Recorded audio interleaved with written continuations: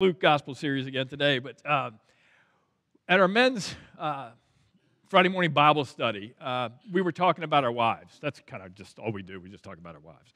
Now, we were talking about our wives in a way, and the conversation went, and I'm not too sure why it went this way, but we talked about something we hear as men. And sometimes it can be a harsh word, depending on the circumstance when we hear these words. But it was every man in the group. There's like 6 or 7 of us. Everyone's like, yeah, I heard this. And so what this word is that we sometimes hear from our wives is, I don't need you to fix it. Just listen to me.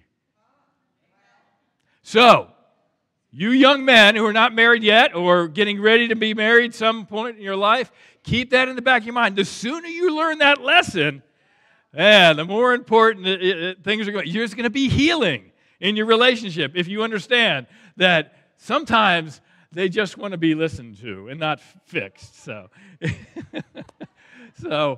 so sometimes we hear a harsh word, and we've been talking about a harsh word today. And the message today is healing, our harsh word, or harsh truths before healing. And for some of you more Bible scholar type people, I got to tell you, the title of this sermon series, or these 2 sermons in particular, are a little off the mark. I want to be honest with you about that. This passage isn't really about healing, okay? It's really more about the harsh truths that Jesus brings forth to these guys. But there is this element that is in the passage we looked at last week. We looked at verse 41, where it said, give your alms what's inside of you. And he told these men what was inside of them. If you remember, it was greed and wickedness. And basically, I believe he was telling them to give that up as you would give an offering to God, give it and get forgiveness and healing. And I think that's where he was actually trying to get people to go. But it wasn't the crux of what his message was for sure.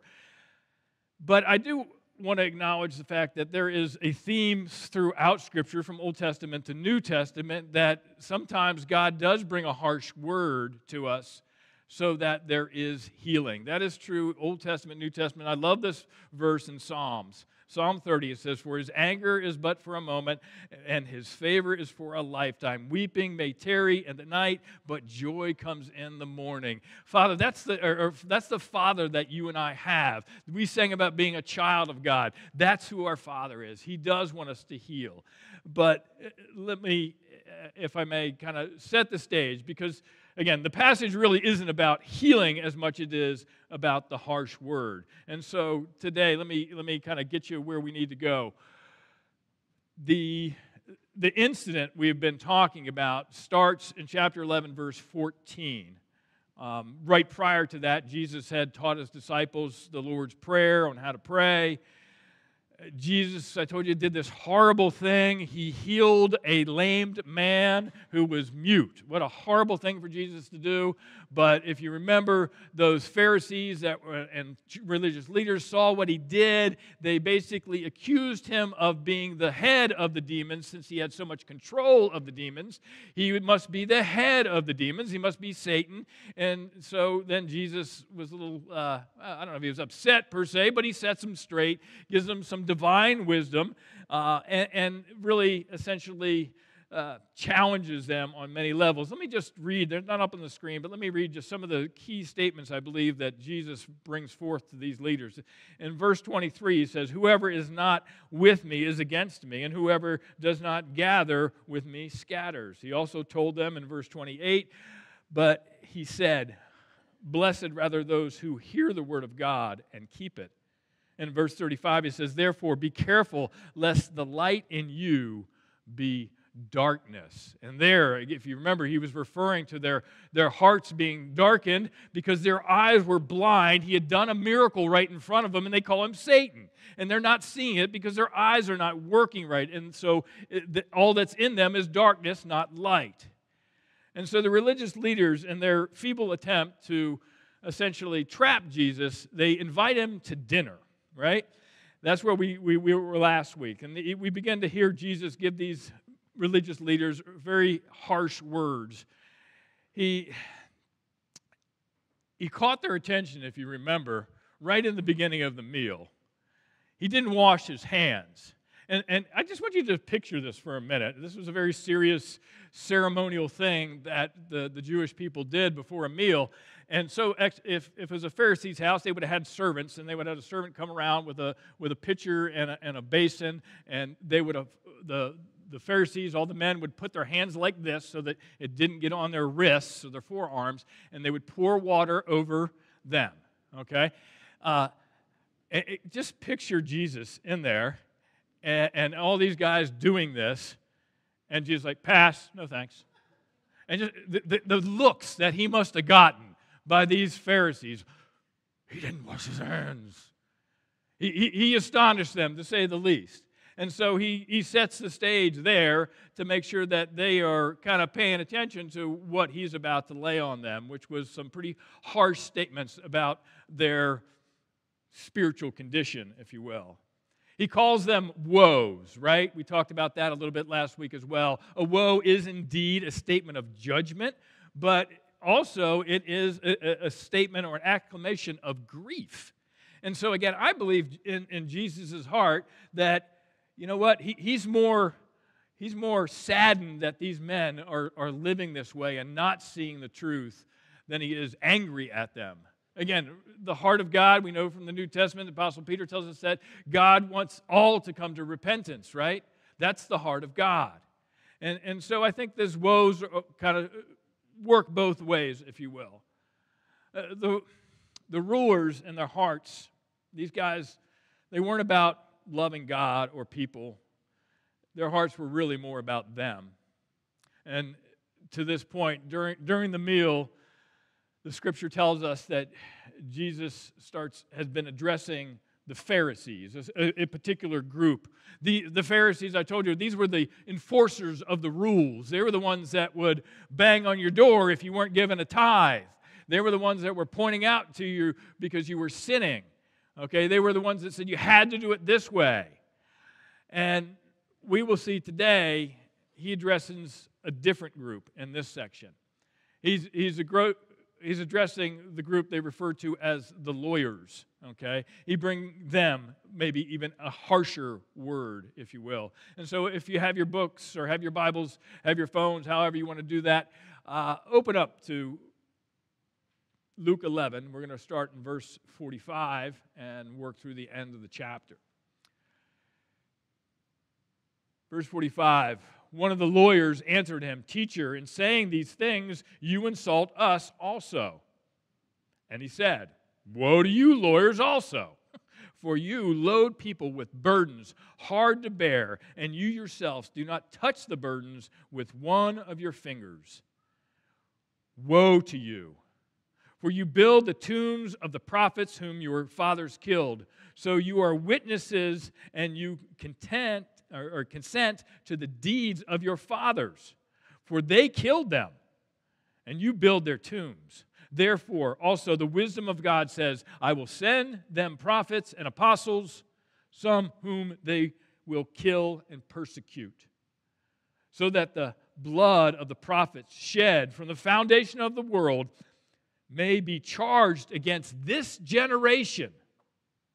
For the blood of Abel to the blood of Zechariah, who perished between the altar and the sanctuary, yes, I tell you, it will be required of this generation. Woe to you, lawyers, for you have taken the key of the knowledge, and you did not enter yourself, and you hinder those who were entering." And he went away from there. The scribes and the Pharisees began to press him hard to provoke him to speak about things, lying in wait for him to catch him in something that he might say. Let me pray for a moment. Father God, again, we thank you for your incredible word, the testimony that you have given to us through the power of your Holy Spirit and given to us to hear and read and listen to today. Father, I pray that you would open our hearts to see exactly what it is that you want us to see, to have our hearts open to hear what it is you want us to hear. Father, I pray that as we go through this passage today, that you would be exalted in all things. In Jesus' name, Amen. Like last week, we'll examine the text and see essentially what were exactly the sins that Jesus was pointing out to these religious men, and maybe see how they relate to our life. Are we doing the same thing, if you will? So again, this is a harsh word to our souls, but ultimately it is a healing word for our souls because of all the things we sang about. The blood of Jesus Christ has made us a child of God, right? So, who are the lawyers and the scribes and the experts of the law? Those three phrases are interchangeable when you see them in Scripture. They all refer to the same person or type of persons, I guess. The Pharisees, like I said, were the religious party that were enforcers of all the legal code. The lawyers and the scribes, experts of the laws, were the one essentially who wrote it. Okay? Now, let me give you a brief history of Israel, so this helps set the context for you. Israel, Judah in particular, the southern kingdom was captured by Babylon in 586 BC. The temple was destroyed. Over 4,000 of their religious leaders and people were taken into captivity into Babylon. There was no temple, and so there was no ceremonial forgiveness of sin anymore, right? Because that's where the sin was forgiven, through the temple. And so they were in there for 70 years in captivity. But during that captivity time, what they did is they took their focus off the ceremonial law, okay, because there was none, and they began to focus on the written law. In fact, they started to write about the law and add to it, if you will. It's also believed this is actually the time in Jewish history where synagogues actually came about. That really didn't happen. They weren't really there before, apparently. But the religious leaders focused on the written law in order to help people connect with God because there was no ceremonial law. There was no temple to do what they had done before in terms of the forgiveness of their sins. And so with it came about questions, right? Well, how do we live out this law that Moses wrote? And I'm going to pick on the Sabbath law because it's just kind of an easy one to pick on because they wrote so much about it. In fact, they wrote over 24 chapters about Sabbath law and how to not break the Sabbath law. 24 long chapters in a book that I referred to last week called the Mishnah. Okay?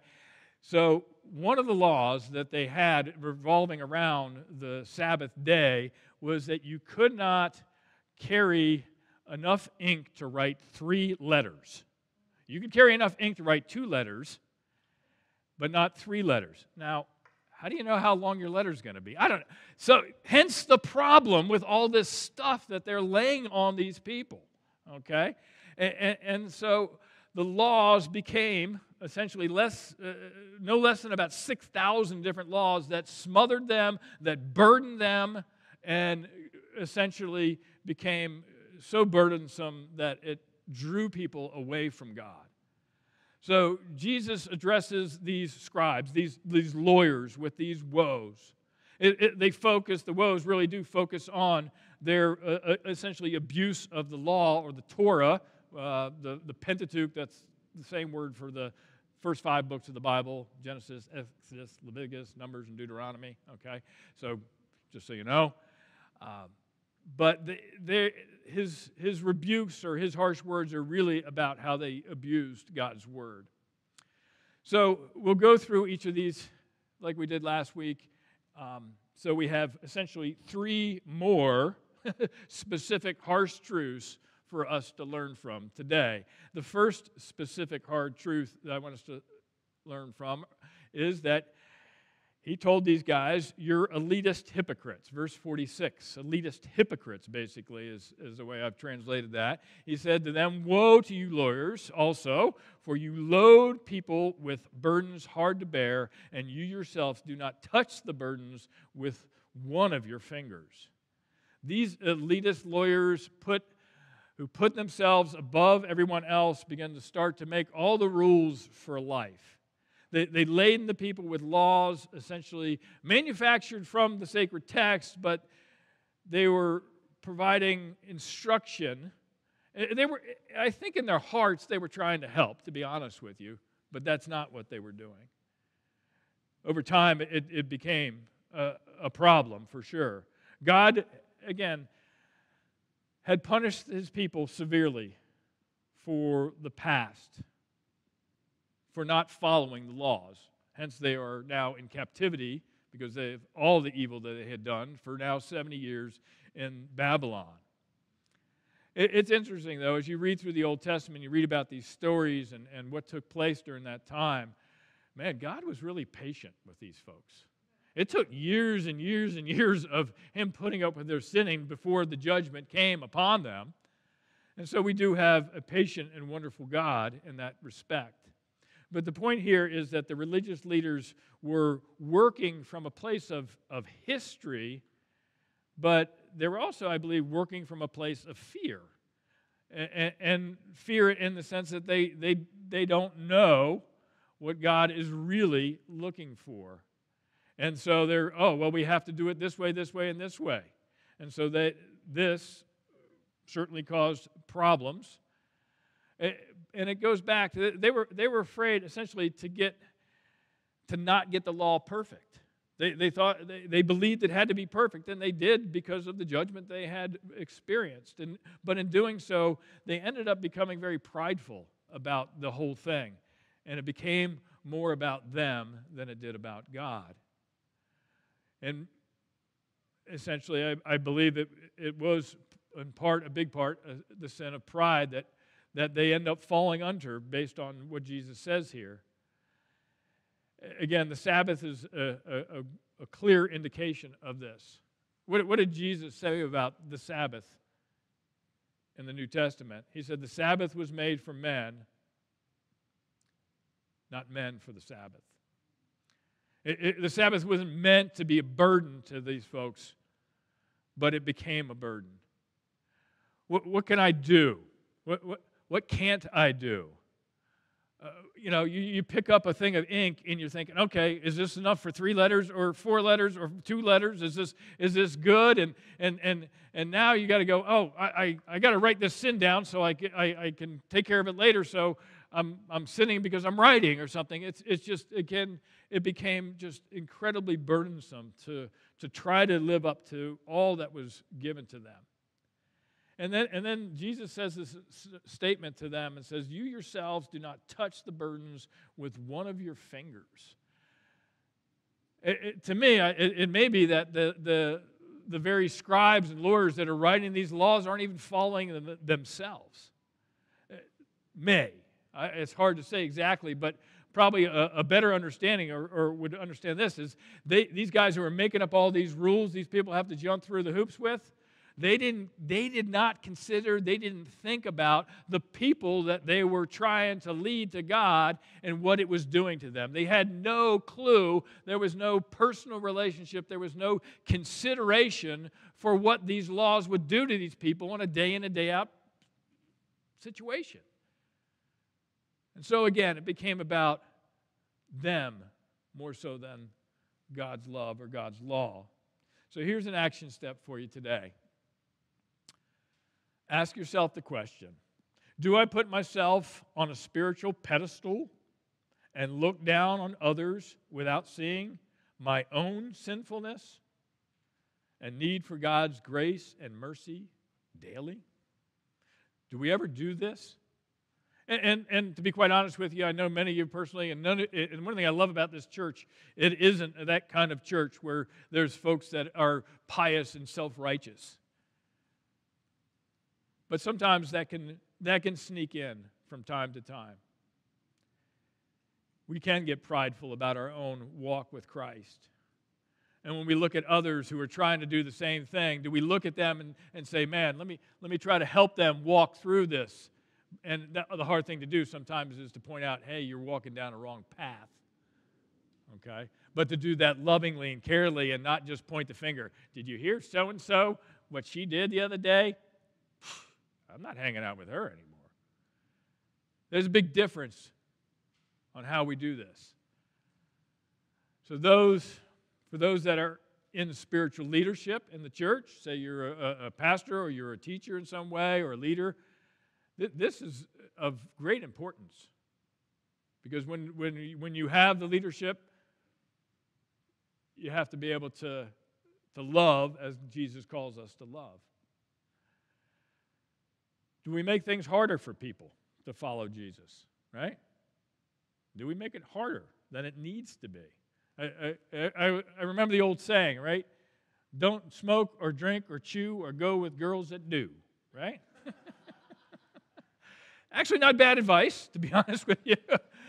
But am I hanging this over the head? And I know for my wife, she tells me stories of some of the churches she grew up in, and man, you couldn't play use playing cards. You could play crazy eights on Sunday. You couldn't do that. That was whoo.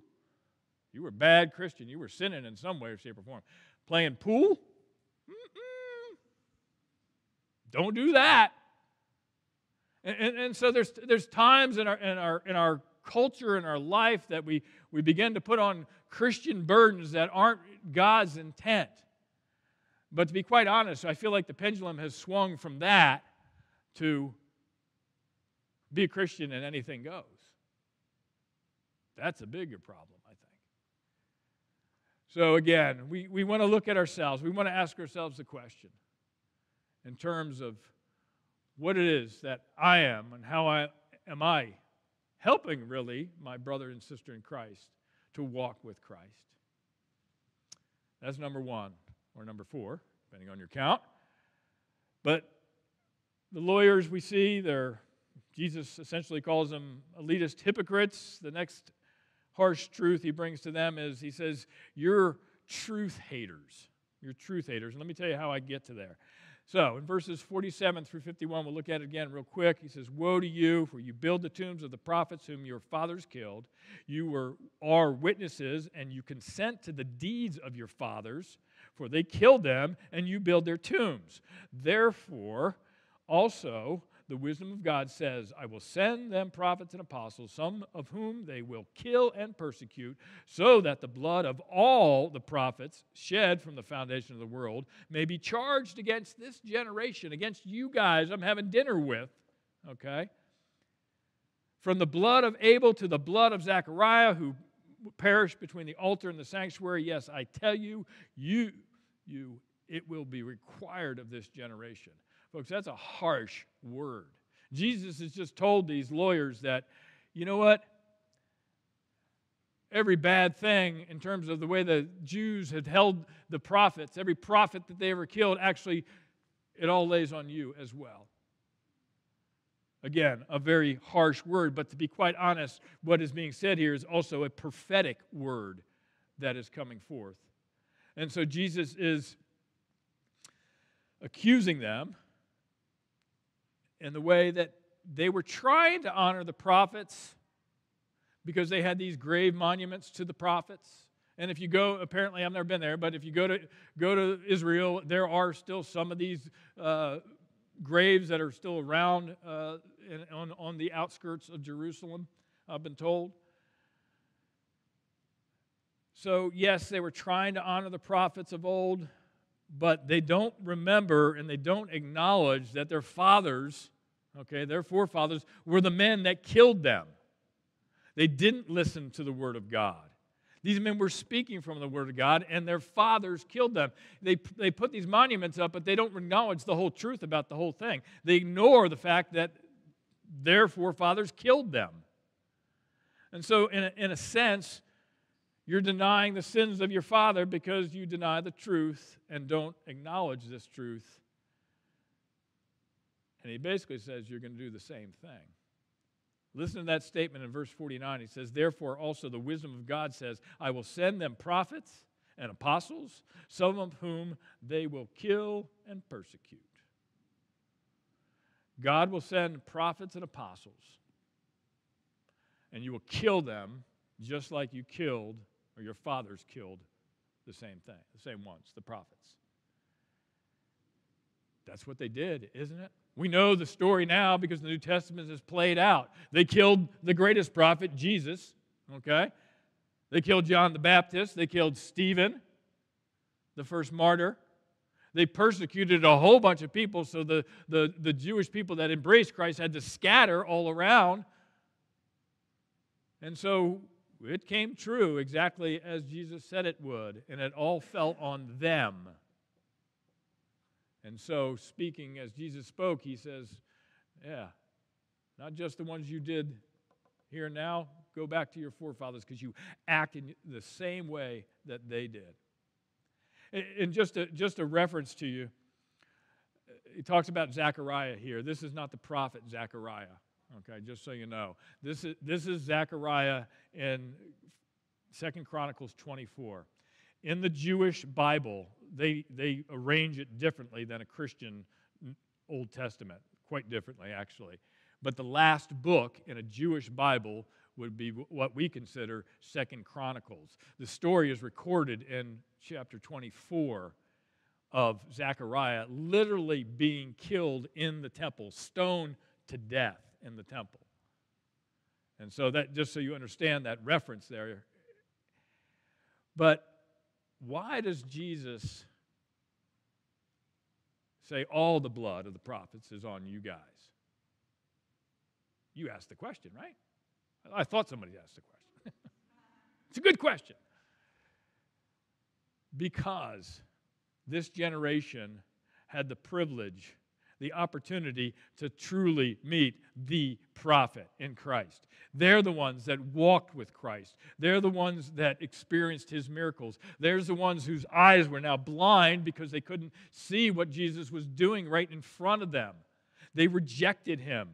And in a sense, in rejecting the prophet, okay, they are guilty of all the prophets. They're doing the same thing. So here's a lesson for us, I think, that helps us as we go through life. It says this: when someone hates the truth, they are bound to repeat sins of the past. Folks, when we hate the truth, when we deny the truth, we will then follow in the same paths as others did when it comes to falling into sin. If we pick and choose what to remember historically, it can lead us down a very wrong path. For instance, let's talk about a sin that transcends pretty much any generation from the beginning of the Bible to today: sexual immorality. We deny or hate the truth that sexual intimacy is designed by God to be reserved for a marriage between a man and a woman. People deny that. This was an issue certainly in Jesus' time with adultery and other things. In today's culture, to be wrong about this, well, it's a problem. Sexual sin is just one of many truths that we tend to ignore or repeat from generation to generation.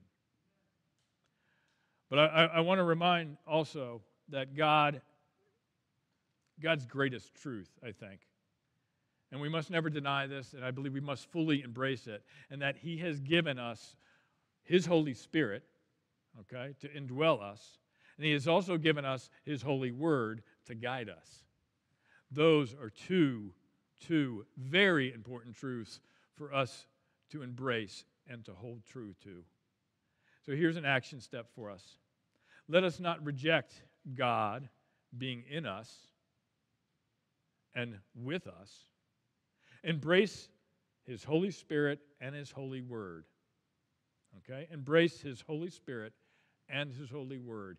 If their responsibility was great, how much more is ours who have the entire Word of God? In having this book we call the Bible, we have now a great responsibility, from Old Testament to New Testament, to listen to it, to learn it, to engage it.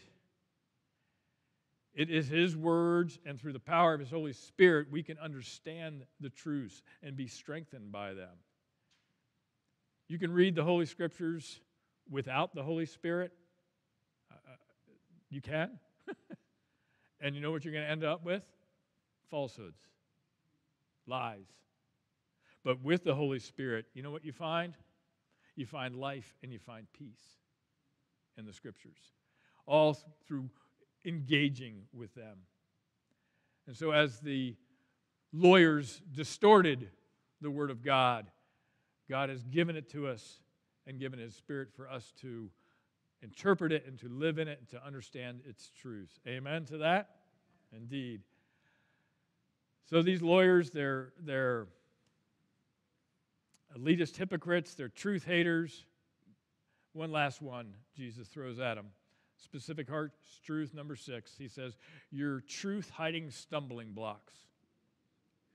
Truth-hiding stumbling blocks. Verse 52, he says, "Woe to you, lawyers, for you have taken away the key of knowledge. You do not enter yourselves, and you hinder those who are entering." Most people, when I look at this word or this phrase here, keys to knowledge, what is he exactly talking about? And it seems overwhelmingly that most people believe that what he's talking about is that these lawyers were stressing the external and the ceremonial religion, if you will, much more so over the heart that God has and the heart that He wants us to have and the repentance that He calls us to. And so there's this understanding of the key of the knowledge that revolves around this. They were missing the fact that God was calling us to live ultimately by faith, that this is a heart-based relationship. And in the process of the years of adding to God's word, that what these people were doing, they themselves missed the most important fact, that God looks at the heart, right? It's in their Old Testament. When Samuel picked David, what did they say? No, not this one, not because he's good looking and tall. No, we want David because God knew his heart. And so God still knows our hearts and wants our hearts. And this is key to the teaching of Jesus. Even in the very moment they were leading people, the Pharisees and the lawyers, they were leading people away from God. Matthew's gospel echoes a very similar rebuke. Look at it. It should be on the screen. It says, "Woe, but woe to you, scribes and Pharisees, hypocrites. You shut the kingdom of heaven in people's faces. You neither enter yourselves nor allow those who would enter to go in." Wow. They were causing people ultimately to miss salvation, to miss this relationship with God. It was right in front of them, and they closed the door to them and to themselves. I love what Paul, the apostle, writes in the book of Romans. Ultimately, I think about the key of the knowledge. He writes in Romans 10, 8, and 9, and many of you know this verse, okay? But what does it say? He's talking about what Moses, if you read back, he's talking about what Moses was saying and about righteousness. He says, "The word is near you in your mouth and in your hearts, for it is the word of faith that we proclaim. Because if you confess with your mouth that Jesus is Lord and you believe in your heart that God raised him from the dead, you will be saved." The key. The key is this faith in Christ, and they missed it. In fact, they shut the door because they would not believe. They called him Satan instead. This slippery slope, if you will, that Jesus is confronting the Pharisees and the lawyers about right now in the text actually goes back. It goes back earlier, and I want to bring this up to you. I know it seems a little out of place, but I want you to know the loss of the key of the knowledge is it starts earlier in their walk, if you will. So in the book of Malachi, our last book of the Old Testament, says this: "True instruction was in his mouth, and no wrong was found on his lips. He walked with me in peace and uprightness, and he turned away from iniquity." Okay? He may be speaking about Jesus there, but listen to who he's speaking about here. He says, "For the lips of the priest should guard knowledge, and people should seek instruction from his mouth." Okay? For he is the messenger of the Lord of hosts. He's speaking about the priests. Okay? And then he goes on, he says this, "But you have turned aside from your ways. You have caused many to stumble in your instructions, and you have corrupted the covenant of Levi, saith the Lord of hosts." This slippery slope of bad teaching from the priests here starts back 400 years before Christ ever gets on the scene, and it gets played out all the way and doesn't change. From their Babylonian captivity, from that time period when they got back out of Babylonian captivity, and now 400 years later, Jesus is telling me, you haven't changed. You're still doing the same thing. And so here's the lesson for us. Let us as Christians, okay, be diligent to know the truths of Scripture and to share them with love. Folks, studying God's Word is a lifelong pursuit. As a follower of Jesus Christ, you are called, and hopefully, I know for most of us, we want to know and learn about God and His Word. And so it is a lifelong pursuit. And this is why we have things like connect groups in our church, so we can help people walk together and learn together. This is why we come together and learn at church every Sunday. This is why we have our own personal Bible studies. I encourage you to have your own personal Bible study and reading time and prayer time. And so all of this should then drive us, as we have this relationship with Christ, to share that relationship with others. So the last two verses, we hear the guys that Jesus is talking to basically, they're trying to trap him. And just so you know, if we start speaking the truth, people might get mad at us. They may not want to hear it, right? And if we actually confront people, and I'm not saying we confront strangers on the street and say, "Hey, you're sinning, you're going to hell." I'm not saying that. But if we have opportunity to point out sin to someone, well, that confrontation, well, most people aren't going to like it. Even Christian people don't necessarily like that. But if you're a Christian, you understand, with this, it's only when we see our sin we get healing, right? It's only when we see our sin. This is true for the Christian, but it's also true for the non-Christian. You can't come to Christ without understanding and knowing that you're a sinful person in need of a Savior. And so we, even as Christians, need God, don't we? We need Him immensely, which leads us to what I want to celebrate today, which is the Lord's Supper together today. We need God.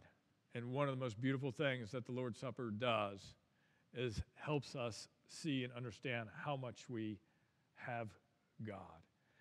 This ceremony is a beautiful remembrance, first and foremost, I believe. It's also, I believe, a spiritual time where we get close with God in our remembrance of Christ through His body, okay? Through His blood that was shed for us. Gives us an opportunity to reconnect with Christ on a much, much deeper level.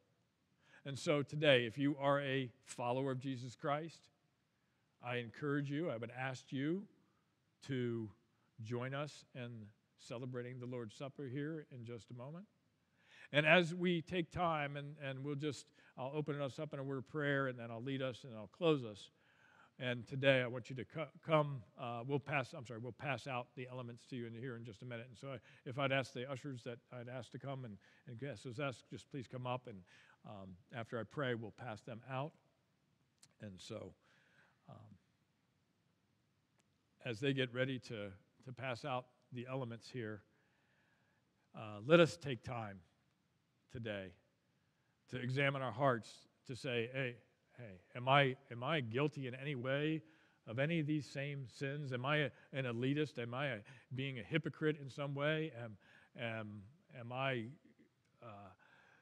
causing other people to stumble in some way? This is our time to get close to God. To get close to God. To ask Him for His forgiveness. And to remember what that forgiveness cost our Savior. So let me pray. After I pray, we'll pass out the elements, and then I'll lead us together. Father God, thank you for, again, this incredible time to celebrate what you celebrated with your apostles that night before you were arrested. You gathered those men together and you took the Passover meal and transformed it into something different, something even more meaningful. That your body, that piece of bread that you held up was indeed your body, and that it was going to be broken, and that your blood was going to be shed. It was going to cover, as the lamb's blood in the Old Testament covered the mercy seat, your blood is covering the mercy seat. So the eyes of the Father do not see our sins, but see your righteousness. So Lord, as we take a moment today to celebrate, to remember, Father, let us examine our hearts, examine what we do, that we may glorify you in Jesus' name.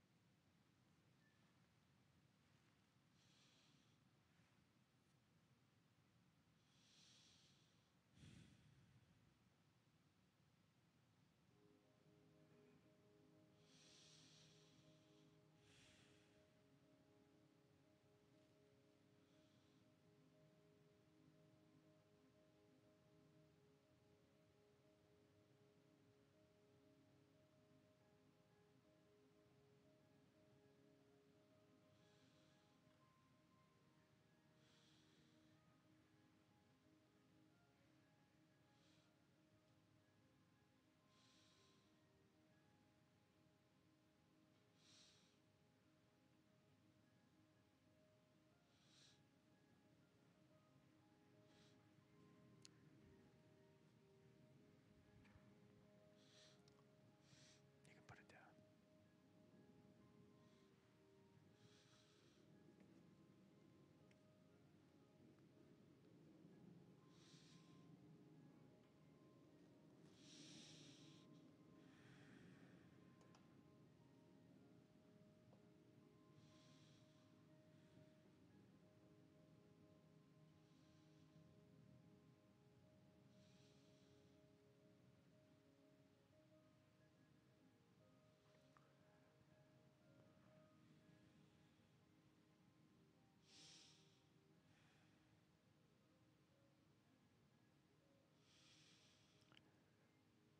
This event is specifically recorded in two areas of the Bible, in Matthew's Gospel, but also in Paul's writing to the Corinthian church. For the Corinthian church, were struggling with sin. They were struggling with sin that was revolved around the Lord's Supper. And so Jesus, or Paul, had given them some very important instructions to examine oneself, hopefully as we did just in moments ago. But then Paul does lead them in leading the supper together. And he's basically said, "For I received from the Lord what I delivered to you, that the Lord Jesus, on the night he was betrayed, took the bread, and when he had given thanks, he broke it and said, "This is my body. Do this in remembrance of me."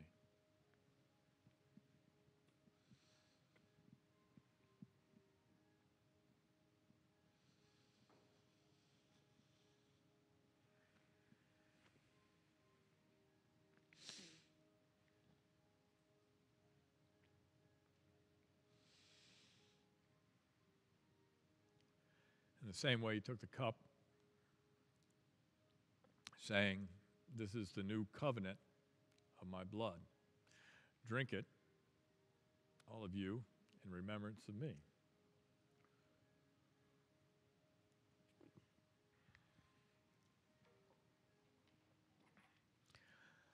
Pray with me.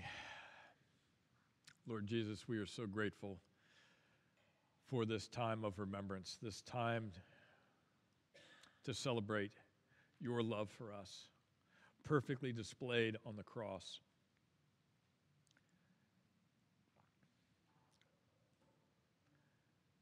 They call it the Passion. And it is with great passion and love that you endured this cross. You endured it because of your great love for us. Your desire to be back in fellowship with your people, those that you have made in the image of God. So, Lord, as we have taken time to remember your broken body and your spilt blood, let us walk from this place today, renewed in our faith and strengthened in our faith, and confirmed of your presence in more and more powerful ways. Let your Spirit lead us and guide us to be your witnesses, to be strengthened in our weakness, and to bring hope to the masses. We pray this in Jesus' name, and everybody says, amen.